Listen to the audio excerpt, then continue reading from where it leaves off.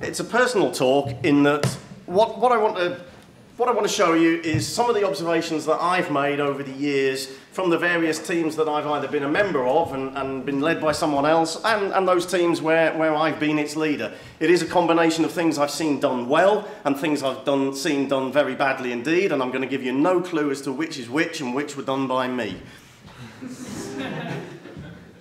Of course I can't control that one that way, so that's not going to work. Excellent. Right. Bit of introduction to myself. The weird signs on the right on these slides would have been my speaker notes if this were being done on my laptop, so just ignore the yellow blobs and I'll try and remember what I was going to say. So just a little introduction about myself that will allow you to decide whether you want to bother staying for the rest of it. That's a machine that I learned to program on back in 1981, which tells you a little something about how old I might be. I probably learnt everything I needed to know about programming on that machine. I'm not sure I've learnt a great deal since, to be perfectly honest.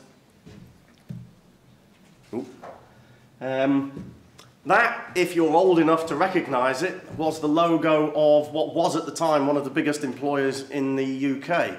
And I joined ICI in 1990 as a young graduate engineer.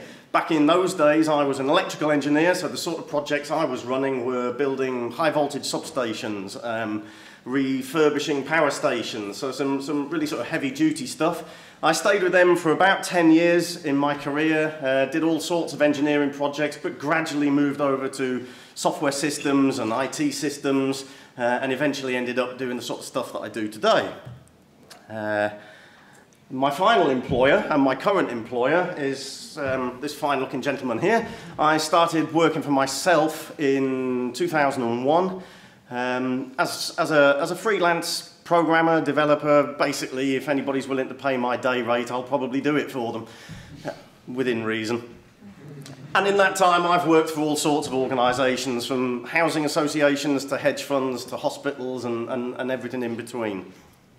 But I want to tell you a couple of more things about myself.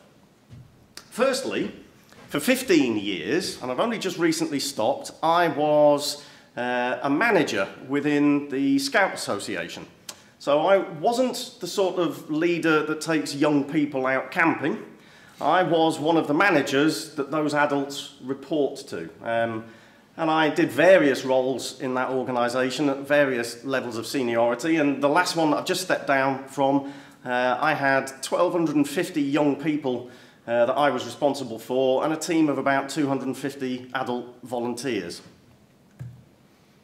And then more recently, and this is actually the reason I've stepped down from it, this shiny new logo is the logo of the EuroPython Association, and that was formed back in 2017. And I'm now one of its trustees, and we are gradually taking over the running of PyCon UK and looking to expand the sphere of what we do from within that charity as well. And I like that logo so much that I'm going to use it on here for when I don't want you to be looking at the screen. And I don't have any other better slides. But why do I want to tell you about the time I spent with Scouts and the time I'm going to be spending with the EuroPython Association? And this brings me to my first point. I am a firm believer that leadership skills are just like any other skill. They can be learned, they can be developed, and they can be improved. I've often heard it said that leaders are born, not made, and I fundamentally and absolutely disagree with that statement. These are skills like any other, and they must be practiced in order for them to improve. The reason I took those roles in Scouting was because when I started working for myself, I was a little bit nervous that I would be losing the opportunity to do quite so much leadership. And I went and looked for an organisation where I could do so voluntarily because I wanted to continue to develop those skills.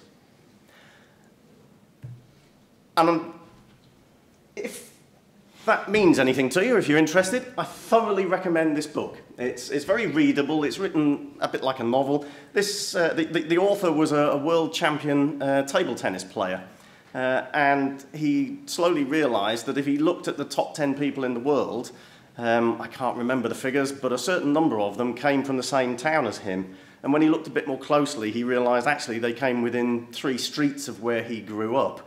And it was all to do with the level of coaching that was going on at the school and the club that he was a member of.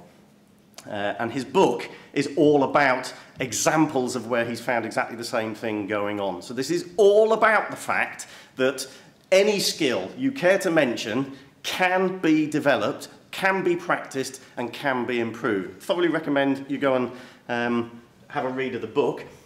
And my suggestion for anybody that's interested in developing their leadership skills professionally is to find opportunities outside of work to go and try them out. At first, you'll be applying what you learn at work to what you're doing voluntarily, but you'll be amazed at how fast it turns around the other way. In a volunteer organisation, you're probably going to get promoted a lot more quickly, and you'll have the chance to be operating at a far more senior level. And I'm going to have to do a sneak peek at what my next slide is, because I haven't got my speaker notes. Right, okay. What we're going to come and talk about next...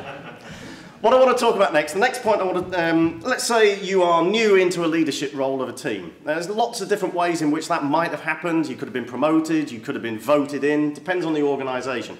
But one of the things that I've seen in so many cases is that there is very often somebody, or more than one person, who doesn't like the fact that you're in charge. Now, it might be because they wanted the role, it might be just that they simply don't like you, they might disagree with the direction you want to take things, it can be all sorts of reasons. But it happens regularly. In fact, my observation is it happens more often than it doesn't. And that resentment is poisonous, and it will kill a project if it's left unchecked. And so as a new leader, for me, it has to be dealt with, and dealt with early on. And there are 3 strategies that I've seen work. Firstly, show them the love. So find whoever this is, flatter them, ask them for help. Find some problem that you tell them, it might be true, it might not, that they are the only person that can fix for you. Find some problem that they have that you can fix for them. But show them the love, win them round, get them on your side. Second strategy, pick a fight with them. Find something where you know they're going to disagree, pick the fight and win it. Make sure they know you want it, make sure everybody else around them knows you want it, make them very, very nervous of picking a fight with you ever again. It's a slightly more dangerous strategy, because if you lose that fight, you're sunk, and you're probably sunk for the term of your leadership. But it can be very effective if you prepare the ground properly, you pick your fight carefully, and you make damn sure you win it. And the third one is get rid of them. Now, that's more difficult in some organisations than in others. Some cases it's not even viable, but in a lot of cases it is actually the only way that's going to work. Now, I call these 3 strategies schmooze 'em, bruise 'em, or lose 'em. But the real point I want to make is most of us will naturally have a tendency to one end or the other. Some people really don't like conflict, and they would want to show them the love. Other people relish the chance of a fight, and that's where they'll go first. The problem there is it can take a long time to deal with this problem if you've picked the wrong strategy to start with. So my advice is think these 3 through and consider which is actually going to be the most effective, which isn't necessarily the one that you're most comfortable with. Again, I'm going to have to do a sneak peek. Right, here we go. Next thing I want to talk about is priorities. How on earth do you go about deciding what your priorities are? Often when you take over a team from somebody else, you'll suddenly get hit with all the things that you didn't know about. You probably walked in knowing some of the things that needed to be solved. You'll find out the rest of them 30 minutes after you take the role on. How do you go about sifting all this through? Well, I obviously can't answer the specifics for your team and your problem that you're dealing with today, but what I can do is, over the years, I found that most problems fall into one of those bubbles. And so this little diagram is something that I carry around in a little laminated A5 card in my bag.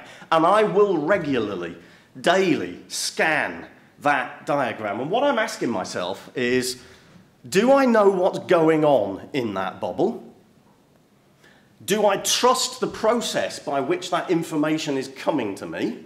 Because if the answer to those two is no, that is immediately a top priority. As a leader, I must know what's going on in each of those bubbles. Because if I don't, there could be problems that I don't even know about.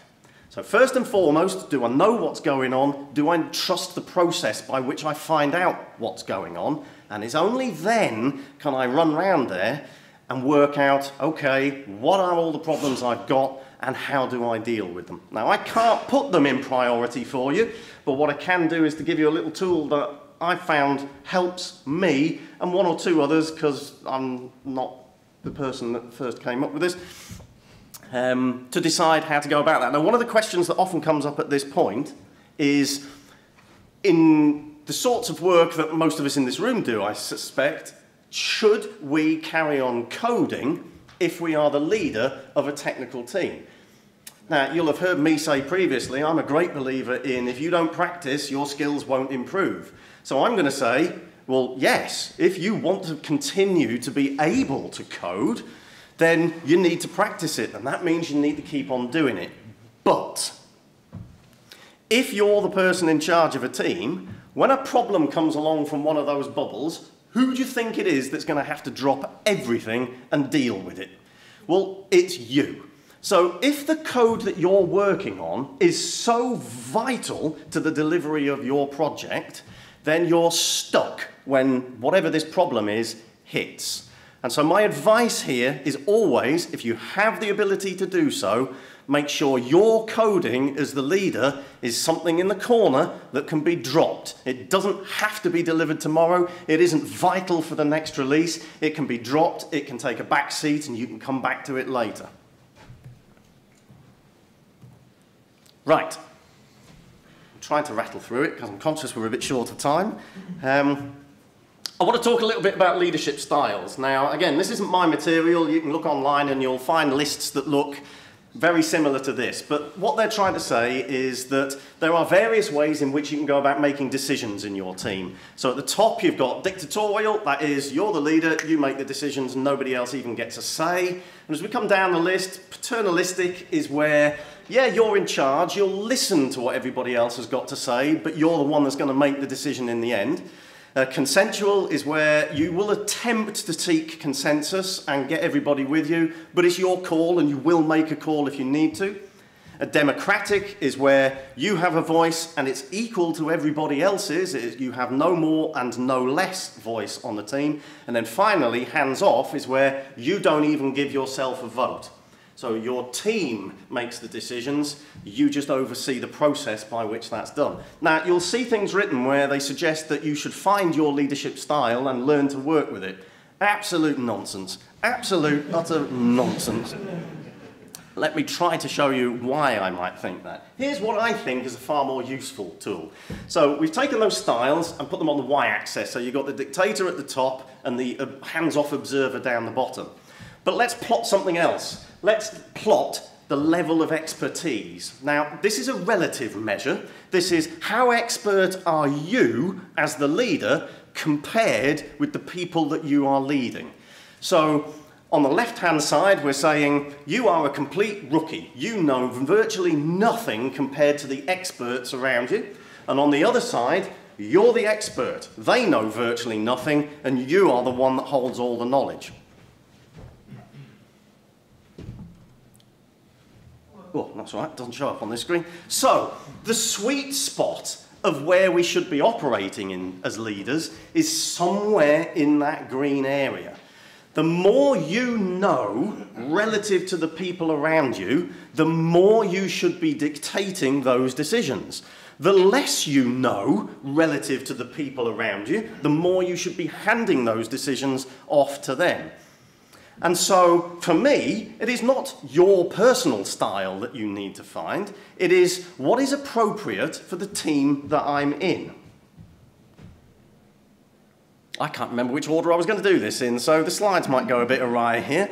However, my observation from the sorts of technical work that we do is that even that's not good enough. It's not enough to say, What is my level of expertise versus my team? Because actually, I found that this changes day by day, depending on the topic that's being discussed. I've even had examples where this has changed during the course of a conversation with one individual. As we move topic, our relative expertise shifts like the wind. So you might have been able to pick a sweet spot in here on the sorts of projects I was doing as an electrical engineer, and you could live with that sweet spot for the whole duration of the project. Not in the kind of work that we do. You're moving up and down in here daily, hourly, even within the course of a few minutes. My piece of advice is, if you find that you're doing that, just be very careful hopping from one extreme to the other in one hit. The people around you will likely find that very confusing, and they'll wonder what on earth your behaviour is and what's driving it. So if you find you do need to shift, try to do it gradually, one notch at a time.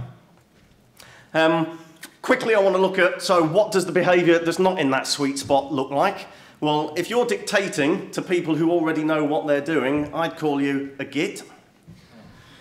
If we're down in the other corner, you're failing to provide your level of expertise and you're leaving people adrift, so perhaps we could call that subversion. Very, very quickly, I want to talk about process. I know this slide is a bit wordy, but the copyright says I have to put it up like this. But what I actually want to draw your attention to is the very first thing on that list. And that is the authors of that Agile Manifesto said that they value individuals and interactions over processes and tools. And they chose to put that first on the list.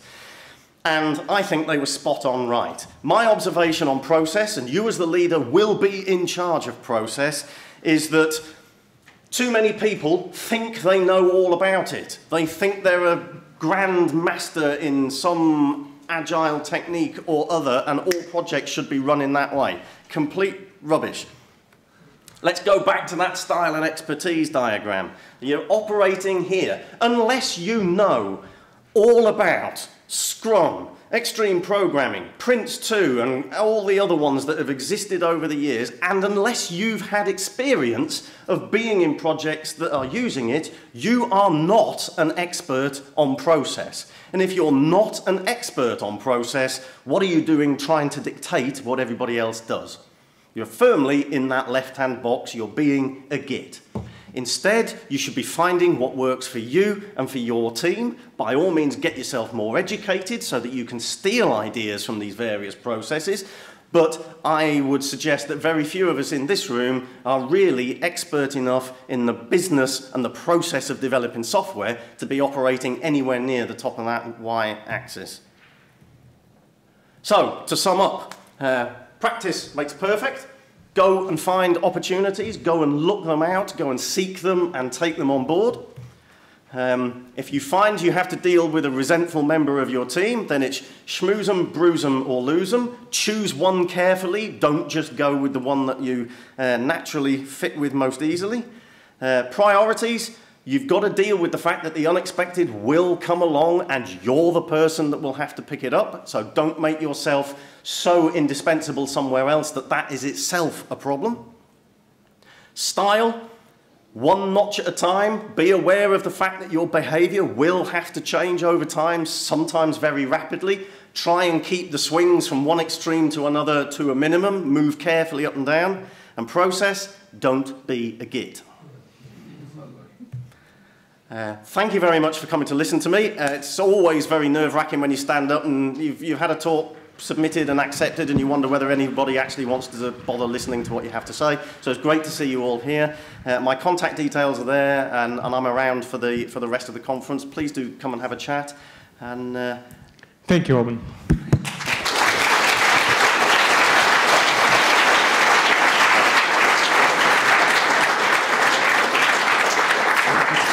Time.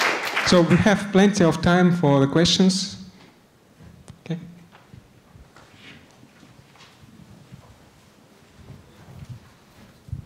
Thanks, Owen. That was really interesting. There's a real danger when you're deciding which strategy to use with someone who is the potential problem, as you indicated. How does one judge which strategy to take, because if you make the wrong one, it's going to backfire on you and would leave you in a worse position than before, potentially. Yeah, and that is very definitely the case for each one of those, because the danger with getting rid of someone is obviously you've just shipped a load of skills straight out of the door that possibly you didn't even know you were losing. As I said in the talk, if you pick a fight with someone and lose it, you're in real trouble, and that's very difficult to recover. What's perhaps not so well noticed, people often think that what that means is we should always schmooze them. We should always try to show them the love. The danger with that one is that that can just fail to work for a long period of time, and that resentment just festers and festers and festers. And in some cases, some people will attempt to spread that poison. They'll recruit allies, and you've got a bigger and growing problem on your hands, and the project will just fail. For me, getting rid of them out the door is often driven by whether or not the organisation will allow you to do that. In a lot of organisations, that is just so difficult to do that it's not even worth thinking about. Actually, in a lot of cases, you may well have had to have picked a fight with them and recorded every last detail of it before you're even allowed to do that. In other organisations, it's a lot simpler. And so whether or not to pick the lose them strategy is organisation driven for me. The bruise them strategy really comes down to whether there is a fight that you can very definitely win and be seen to win. And if there isn't, you're stuck with showing them the love, hoping that it works, and possibly kicking them out of the door later on when you've proven to the entire world that it won't. Probably by having 3 or 4 fights along the way. Here, wonderful talk. I wanted to ask, and I kind of wonder, whether you explain this to the team that you are leading, you know, that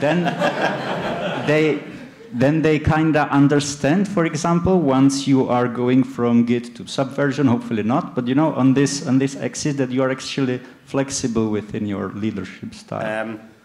As long as the resentment issue has been dealt with, then yes, absolutely. I would tend to keep this sort of stuff to myself if I've got that sort of issue to deal with when I first take a team on, because all too often, if somebody's already got a problem with you, they'll use anything to try and attack you. And by showing that you want to do this sort of stuff, it's almost invariably new and it's different, and there are certain individuals that will just take that and use it as part of their ammunition and just make your life more difficult. So yes, I would, absolutely, as soon as I can, and that means the resentment, any resentment issues have been dealt with and cleared out of the way. But yes, absolutely. Hi, Owen. I've only been like a leader temporarily in my life, and I always have this problem actually multiple times that you have people who are like longer in the company or like just more experienced, and like you have rookies themselves. And sometimes rookies have very flexible attitudes to some rules and so on. But the general pattern for me is not that they dislike you as a leader, but they dislike each other because they have different attitudes to, I don't know, to code style, for example. This actually happened to me. And what do you do if they start fighting? Like, and if you don't step in, obviously, soon enough, they both hate you as well because you don't do your job, right? So how do you solve the problem of people not hating you but hating each other, right? You don't want to fire both of them, right? Yes, I've unfortunately dealt with more than one team where there were collapses of marriages within the team, let's say, for all sorts of reasons. And yeah, that you eventually become a mediator, a counsellor, and I can only suggest, and it's what I've done myself, is that if that's what you find yourself doing repeatedly, and I have done it myself, is you go and learn those counselling skills.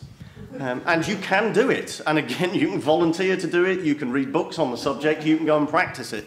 But they're vital, and you really are acting as a counsellor and a mediator in a fight between two people, often nothing to do with the project that you're working on. But actually, even when it is, it doesn't matter because the fight has become more important.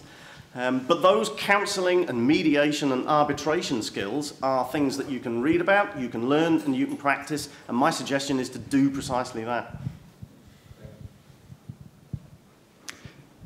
Yeah, question. What's your favorite strategy when the size of a team exceeds what one single person can actually handle?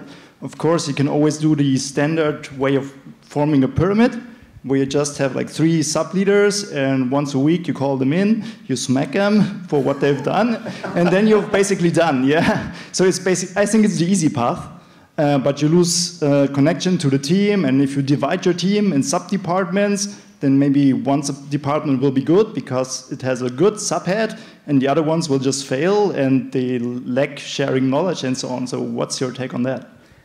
I'd take us back to those leadership styles. It really depends on what my level of expertise is versus the people around me. I've seen it go very, very wrong when a leader has walked in and decided, this is how we're organising ourselves. Bang, bang, bang, bang, bang. 3 department heads or 3 sub-teams or whatever it might be, without bothering to find out first whether the people who were doing the work thought that that was a good idea. And guess what? It wasn't. Failed spectacularly. So it really, you know, but on the other hand, if you've been with that organisation for 20 years and you're the person who really knows how this place works, then yeah, put yourself right at the top of that axis and you decide.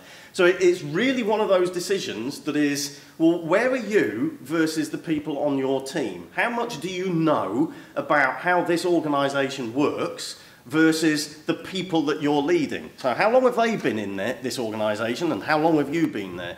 And I have seen it work very, very well indeed, where somebody says, well, I'm fresh into this company, I've never been here before, all of you have been here exact 10 years or more, you tell me how it should be organised.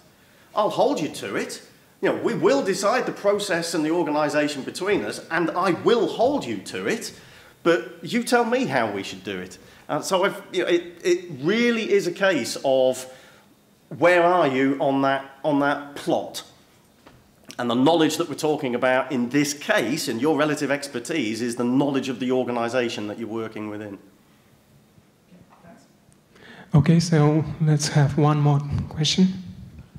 Thank you. So with that leadership styles, how do you reconcile that with the need to train, say, somebody who needs to improve their skills in specific areas? Thinking in terms of, like, if you've been at the company, say, 20 years, you don't want to be the guy feeling all the shit because you just happen to be the expert in every area. So how do you push that decision making down so that other people can develop that skill? Yeah, excellent question. This is a cracking example for me of where shifting too far along that sweet spot won't work. If you've got people who are used to being told what to do by somebody who is more expert than them, and that's the way in which they've always worked. If you suddenly move to the other end of the scale and you say, right, from now on, I'm doing nothing, it's all up to you, it will collapse. It will be so far from what they're used to that they won't, very rarely are they going to be able to cope. And so this, for me, is an example of where you move down that scale one notch at a time.